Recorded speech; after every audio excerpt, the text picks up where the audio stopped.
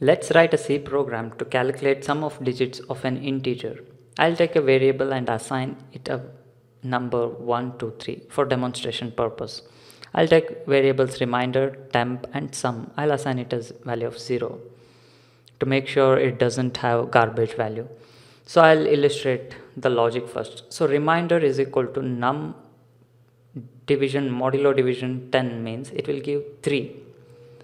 So the last digit in the number, it's giving 3. To fetch the first 2 digits, I'll divide that number by 10.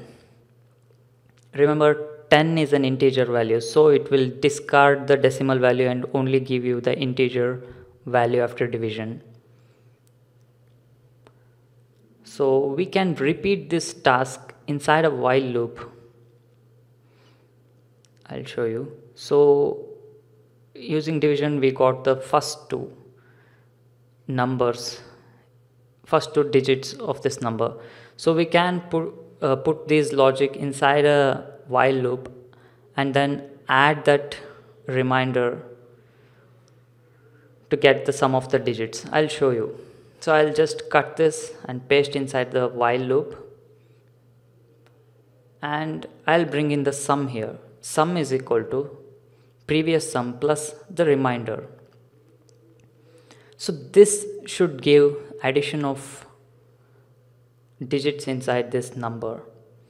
So this would fetch one by one the numbers from last. This would reduce the number one by one. So finally we will have that sum. So sum of digit is %d sum.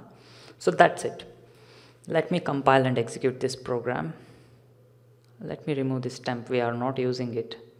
So addition of 1, 2, 3 is 6, obviously, right? So I'll remove this. 3 plus 2 plus 1 is 6. I'll ask the user to input the value of number and store it inside the address of variable num. So let me compile and execute this. I'll enter 4, 5, 6. So 6 plus 5 plus 4 is 15.